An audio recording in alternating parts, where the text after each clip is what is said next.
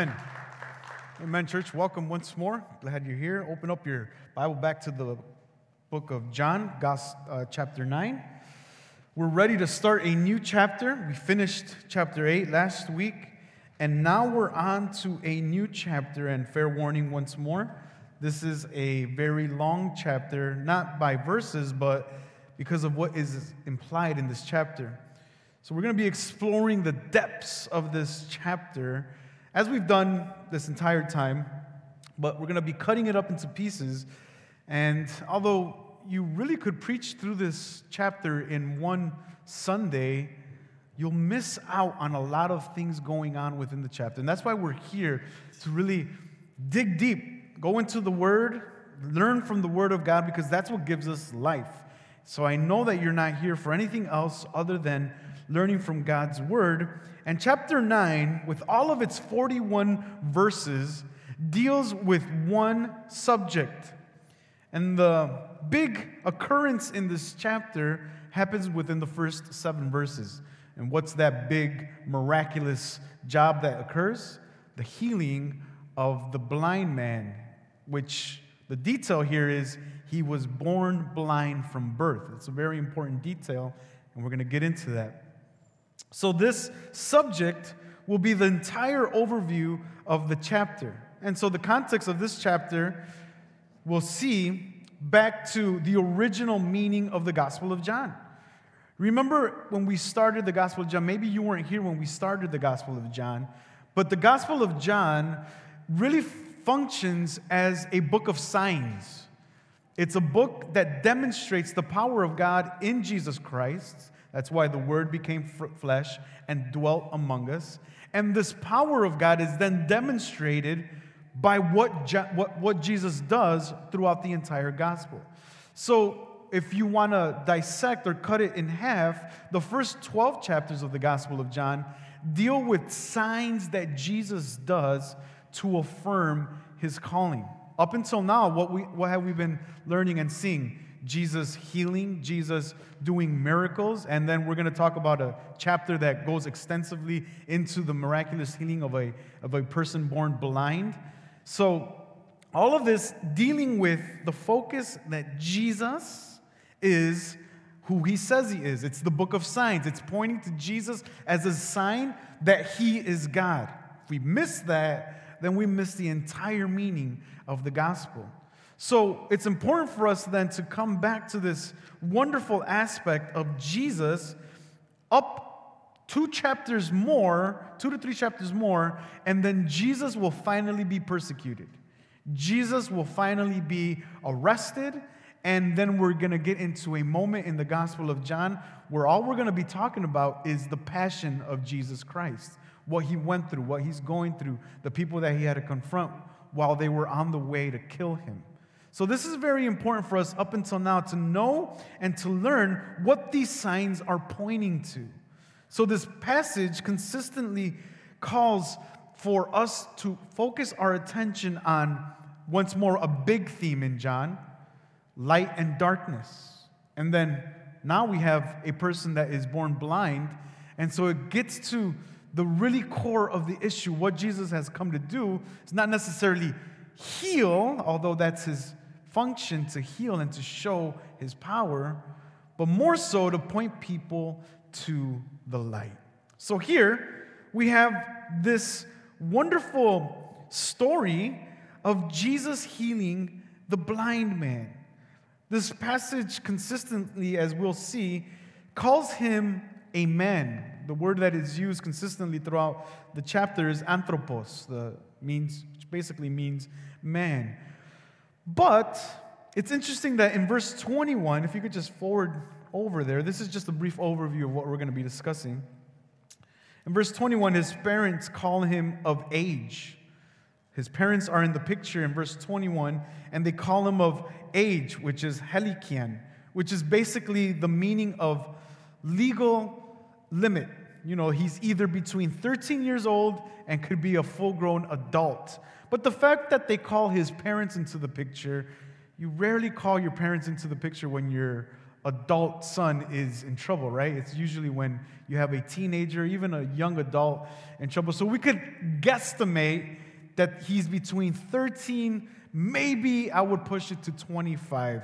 However, they do call him a man, but it's interesting that his parents are involved here. So he's between those ages. And I just want to make sure that you know what we're talking about and who we're talking about. And so let's break up the Gospel of John, chapter 9. Let's break it up into several sections. And I'm doing this so that it could prepare you for our study throughout these next several weeks. This is probably going to take us into the month of August, maybe even September, because we have a little bit of a break in July. But we're probably going to be going into the month of August and September. So I want to make sure that you have a firm grasp on this so that you could go home and study this for yourself and to understand how we're breaking this up and what it actually means. So the first section that we're going to be discussing is the section of verses 1 through 7, which is basically what we're going to be looking at today. And even that section is going to get cut up, but I'll talk about that in a bit. That's the miracle section that we're going to be discussing, verses 1 through 7. That's one of the first things that we see right up in front of the Gospel of chapter 9. And so this is where we get to see where Jesus, as we read, famously spits on the ground and makes mud to put on this guy's eyes. We've all heard that story, right? We've all remembered that depiction and maybe even seen cartoons about it. But this is where Jesus spits on the ground and puts mud on somebody's face. We got to learn more about that. And so before he actually spits on the ground, he has to answer several questions. And one of the primary things that we're going to be dealing with today, he's going to answer the question about suffering. The concept of suffering, which we'll find in verses 1 through 5. And that's going to be our primary focus. But then, after that, we should expect 3 more levels of interrogation after the healing occurs in John. Especially in John chapter 9, after the blind man is healed, verses 8 through 12 is another section that we're going to be discussing. So maybe if you could bracket it off in your Bible so you can know how we're going to be breaking this up little by little. But in verses 8 through 12, there's an interrogation of his neighbors or of the common people that are around him. The people that were closely acquainted to him doubted what occurred. And so they had questions, and it's basically the gossip of the town for that period. They could not believe that he had been healed. And so this comes into the picture at a stage where Jesus has already been doing this for a long time, or for a long time in that context. He's been doing this for several years, and he's been demonstrating his power. And still we are confronted with people who doubt, even if the people were closely acquainted to this person and knew that he had been born blind. So this is an interesting turn of events, but something that we should come to expect. This interrogation then leads up to another section that we're going to be discussing, which is verses 13 through 17. That's the other part. And here, he's brought before the religious group, this group that we constantly see in the gospel. It's the group of the Pharisees who are constantly battling with Jesus. They hate him. And every time Jesus does something good, he's in trouble. And so we're going to keep discussing that and figuring out why this keeps happening, especially when it comes down to Jesus. And then later, in verse 18 through 23, his parents are brought into the picture, as we read in verse 21, and his parents are interrogated on his behalf. Like, is this really true? And they ask the parents this, and the parents, we'll see, are a little bit afraid to confront the truth, and so they'd say, hey, he's old enough to answer for himself. Why don't you go ask him? So those are 3 levels of interrogation that we're going to be discussing down the road, but I want to make sure you guys know that they're interrogating based off their lack of faith and unbelief in the person of Jesus Christ. And then, after verses 23, we have a section between verse 24 through 34, which comes to a conflict between the young man and the Pharisees. Here's the young man before the religious group, and the young man says, man, I've already told you who healed me. I've already let you know what he's done. And they ask him if Jesus was a sinner and how could he do this. And so there's a big interrogation, but it leads to a moment of conflict where basically the young man is telling the Pharisees and the religious leaders of the time, look, the dude healed me. Regardless of what he is or what he's done, he's healed me, and now I can see. And so it pushes the conflict to the Pharisees so much that it brings the Pharisees over to converse with Jesus. And at the final section, up into verse 41, then it becomes Jesus with the Pharisees. First, Jesus affirms the person that was born blind, and he affirms him, and then we see the reaction of that. And then he tells the Pharisees who's really blind. It wasn't the blind man who was really blind. It's them. All making us aware that Jesus Christ is the light of the world, and he has come to bring us salvation. So in a nutshell, that's chapter 9, and those are the brackets and those are the sections that we're going to be discussing. And there's so much to understand within each section that it would be very superficial to just kind of say it and then move on to chapter 10, which is chapter 10 is one of my favorite chapters in the Gospel of John. But we really have to pause here and discuss. As a matter of fact, this is the only chapter in the Gospel that deals with one main issue. All the other chapters have been broken up, and they have one story at the beginning, one story in the middle, and usually another one at the end. But this one is 41 verses all about one person.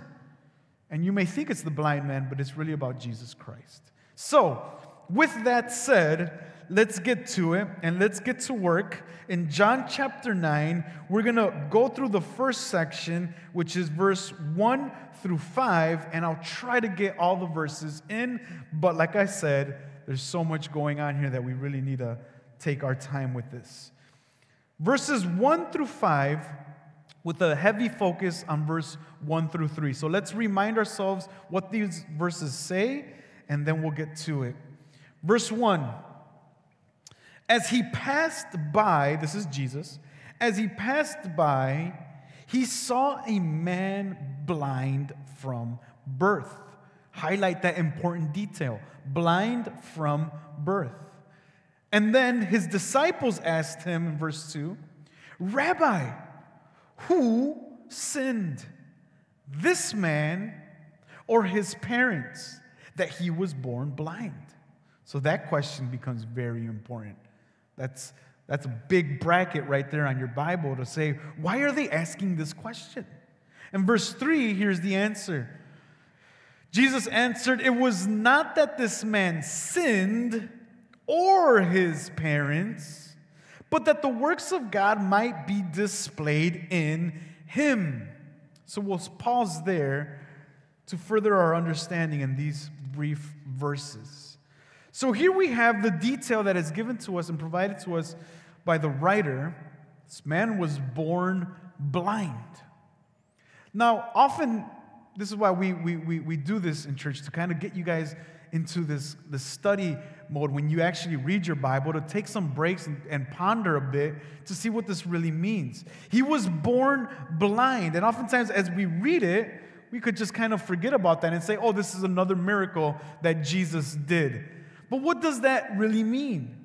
On one level, John can be alluding to a spiritual connection with the blind man being born blind, and then all of those who are born spiritually blind, like the rest of us. That could be one way of seeing it at the beginning. But one of the main issues here is dealing with the physical aspect of being born blind. Here is where the tension begins to arise. Here's where we can really feel what it means, because we have all been exposed to suffering. Now, you may not have been born blind. You don't know what being blind means. Maybe you don't even know someone who is blind. So that can just kind of be rushed through as you read Scripture. But any parent, any father, any mother would have an immediate reaction to this, especially if their firstborn child is born blind.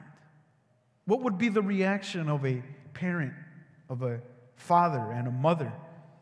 It would be a very difficult, very kind of looking at God with awe and saying, God, why did you allow this to happen?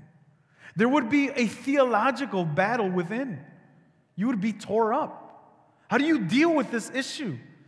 And maybe you know people that have had a child born blind or with some other sickness, and you ask yourself, what's the cause of this? What happened here? And you begin to hear the disciples in the background. Jesus, who's at fault here? And you begin to kind of see how they try to reason with this. But there is this tension that occurs. How can God allow this? It's a baby.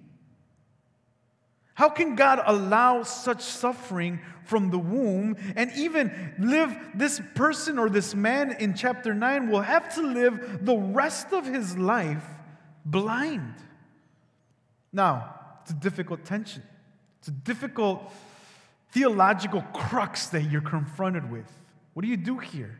Is God all-powerful or is he not all-powerful? Is God loving? If so, shouldn't God have healed this blind man? Shouldn't he have never let him been born blind in the first place? These are things that you begin to deal with as you're confronted. And that's why the Bible mentions that one detail. He was born blind.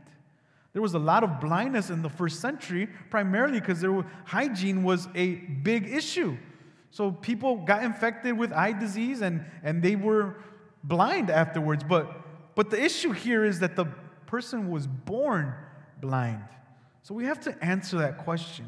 And we have to see how the Bible answers that question for us. It could be a very personal thing that we want to confront, but we have to answer it biblically.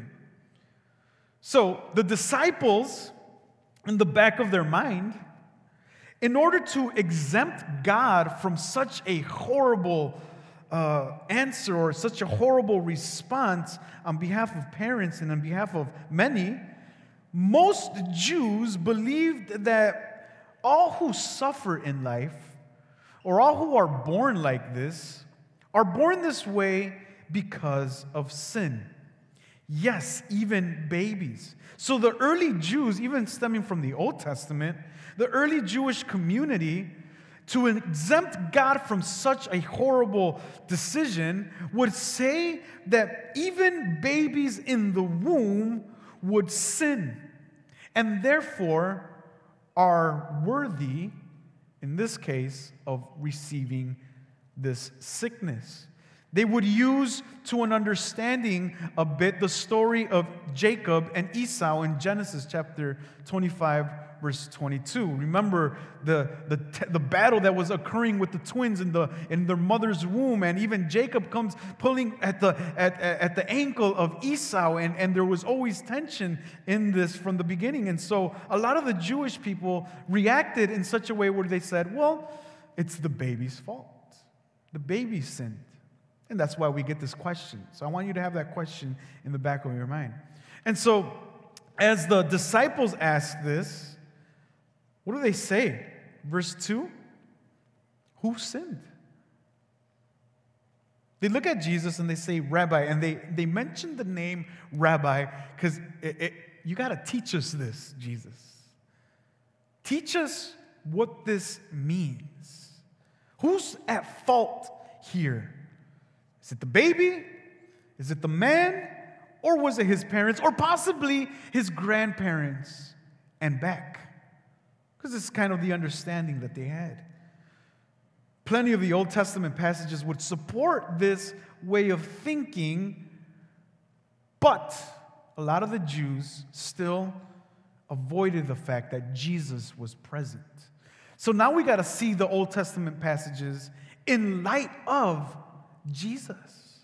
And so, as we understand them, we'll get a better developed idea of what it really means to suffer biblically. So, to understand this then, how do we do it? How do we figure this out? Well, we have to answer the question, first off, why are the disciples asking this question? So we kind of have a general understanding. They're asking this question because they have a belief that one or the other sinned. So how did they get there, and how did they develop that theology? It's always interesting to ask somebody, what do you believe in, and how you believe it. So if you ask somebody, why do you believe in going to church? My parents go. I think it's good for you. Or what do you believe about God? Or what do you believe about certain things or certain issues in life? And it's interesting to hear what person would say. So here, we have to understand why these disciples are asking this question and how it will benefit us in our development of a theology of suffering. So we'll do this in part because most of us understand what suffering really means. So it's important that we get it right. How we react to suffering, in most cases, also reveals to us what we believe about God. It's interesting to hear somebody pray when they're in their worst moments. It's interesting to hear somebody pray when they're sick or when they lost something or someone. You get to peek into their belief system a bit, especially when they're praying, especially when they're expressing themselves before God. The problem in many cases is that we live in such an influential, culturally relevant time that culture has, one way or another, influenced our theology of suffering. Which is why we, as Christians, have to come to the Bible and get an understanding of what the Bible says. Because there's a lot of ways or interpretations about this, especially in our modern day with this belief system of critical race theory. If you don't know what that is, ask any university student what critical race theory is, and they'll give you an understanding of what that means. But at a basic level, shifting the blame to current systems and current abuses and oppression by the oppressors of the past. And so, exempting every present action from personal responsibility because it's all caused by another person, or in this case, another race. And that's why we find, or that's the answer that the United States, or in many cultures, have given to say this is why Latinos suffer. This is why African Americans suffer. This is why we all suffer, because we are not of a certain race. And that's their interpretation, and that's their answer. And so what becomes difficult is when the Christian tries to say, hey, yeah, that sounds right. Yeah, I've experienced that. My family has experienced that. And so we fall in. But we fail to understand that there is a theology of suffering, especially within the context of the Bible. I don't know if you paid attention during COVID, but we actually had a series on the book of Lamentations. And we went through the book of Lamentations very quickly. All 5 chapters we did in a couple of weeks. But it's a book in the Bible that's called lament. It's about suffering, which in one way or another should prepare us to understand that God knows that we suffer and that we will be exposed to suffering. And how we deal with that will reveal to us what we believe about God. It's also interesting to note that the biggest category in the book of Psalm, and if we understand the Psalms, there's 150 chapters, a lot of them are songs to be sang in the congregation, and the biggest category of psalms are of lament, of crying, of suffering. So there is a real expression in the Bible about suffering. So let's understand it in stages.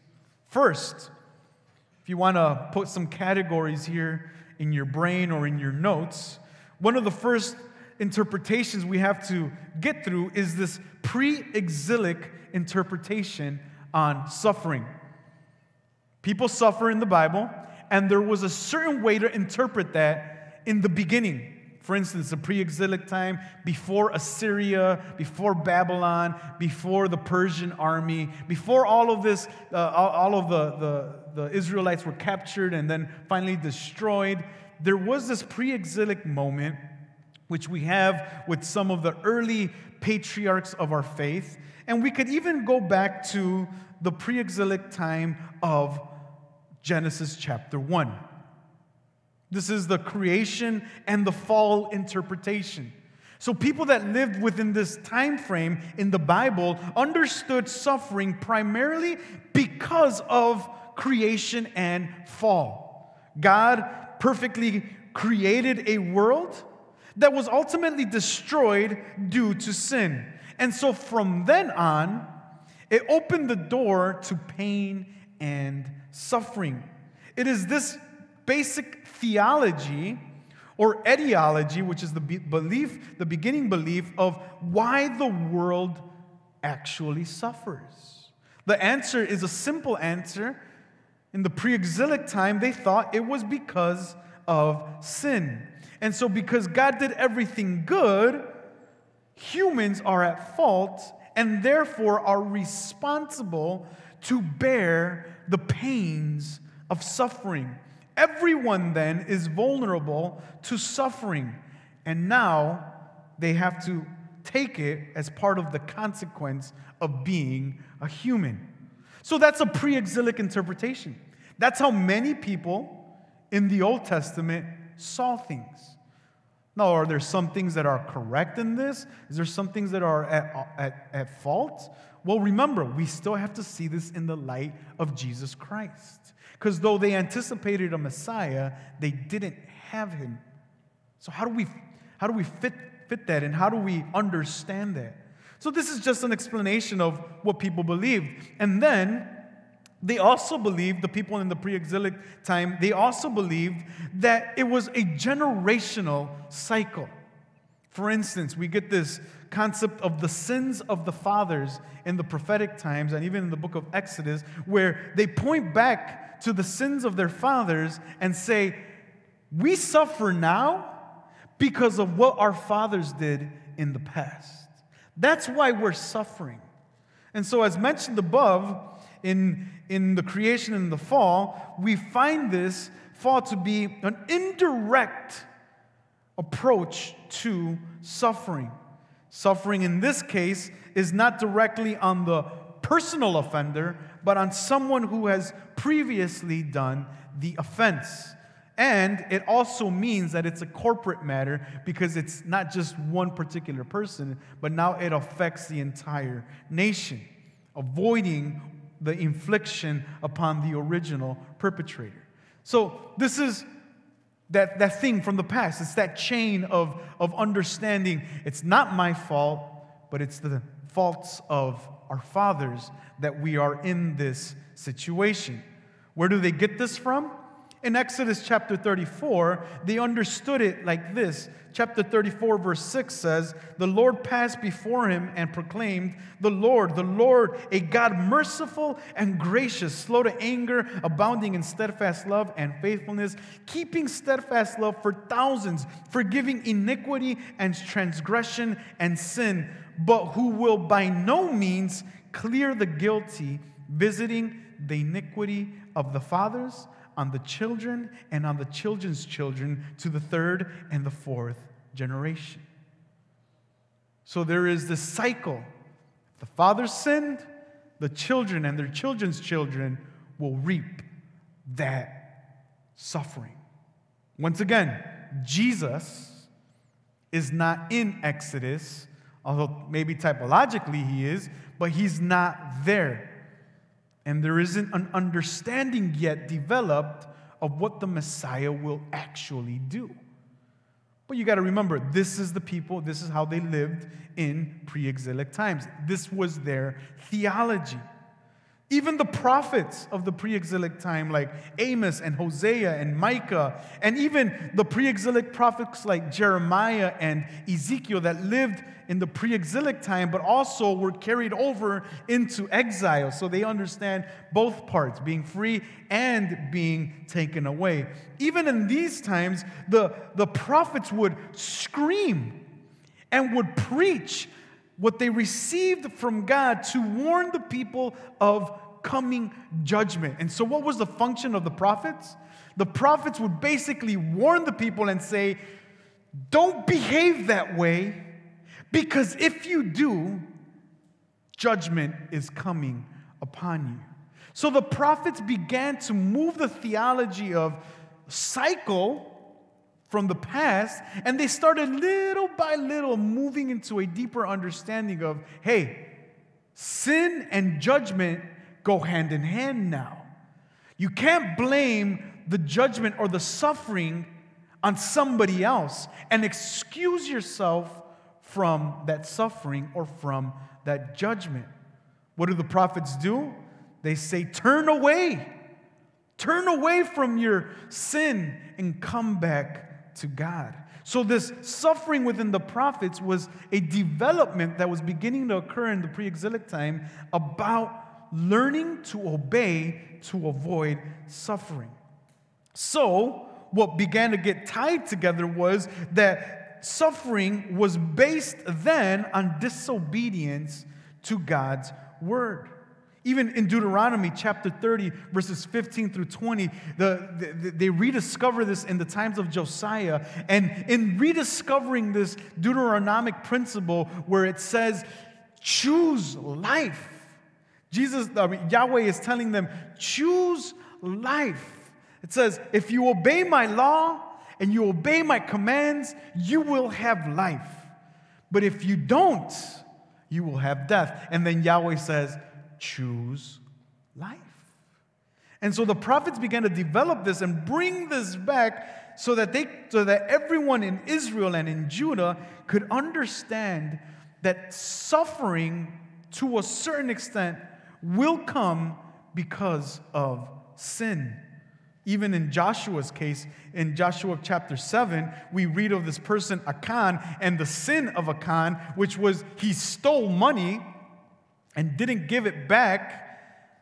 He stole it when God had specifically said, do not take anything for yourself after the battle. And he stole it, and he brought condemnation and judgment over all of Israel because of the act of one person. So this act now of sin will also affect and cripple the nation. It isn't just on a personal level. So what does this all mean on the pre-exilic understanding of suffering? Well, one of the things that we could draw from this understanding is that suffering primarily is a result of human sin. But there's complexity to this. It isn't that easy. You got to understand, if we go back to Genesis chapter 3, God and the humans are not the only actors in the story. There's someone else there. Someone else is present when evil enters the world. Who is this that we are referring to? The snake. Now, it's interesting that in Genesis, the snake never gets developed into this big concept of Satan or the devil, but he acts in such a way as the father of lies. And the snake is the force of evil that pushes the people to sin. Why this evil creature exists boggles the mind, especially in God's great good garden. Why is he there?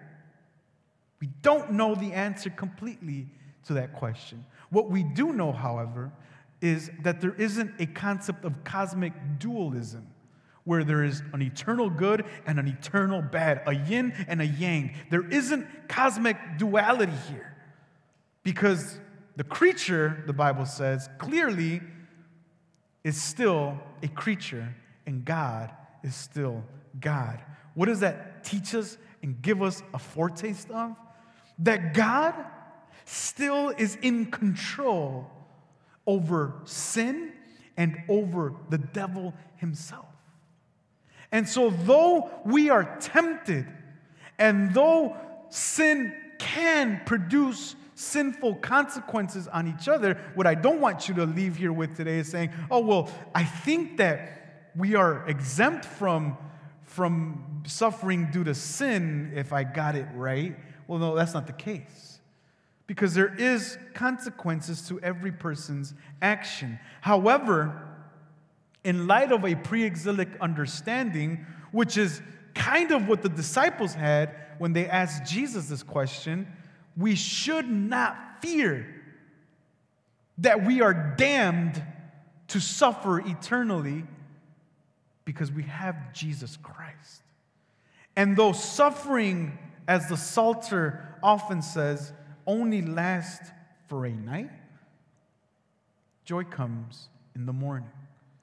And so there is a way to begin to interpret and see and understand a theology of suffering when we bring Jesus into the picture that will not exempt us ourselves from sin, but will promise deliverance from our sin by a great Savior.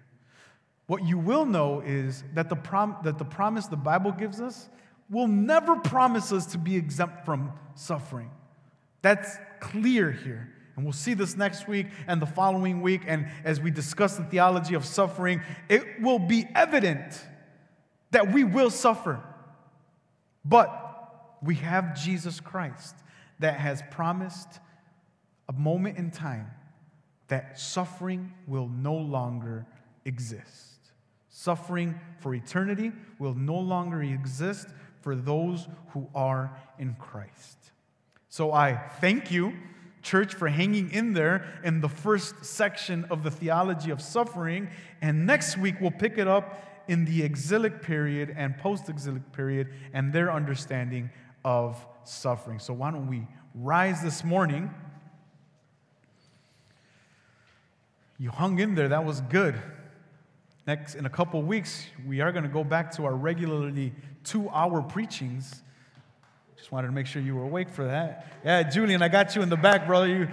You gave me a round of applause, but just wanted to make sure you were awake. No, we'll go back to normal in a couple of weeks, but this is great. I want you guys to really understand what the Bible says about suffering before you begin to believe everything on YouTube and on Facebook. So let's pray. Father, thank you for reminding us that even in the midst of our suffering, you are God and you are good. Teach us how to look to you even in the midst of suffering. And allow us to be the light of the world as the church, a city on a hill, to those who have no answer to their current dilemma and current issue. Although we don't have an answer, we have the direction to point to the person who does hold the answer in his hands. And so, Father, we walk out in encouragement knowing that Jesus Christ is with us.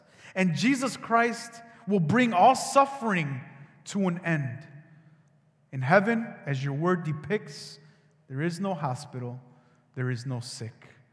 You are the healer, and you are the one that will comfort all.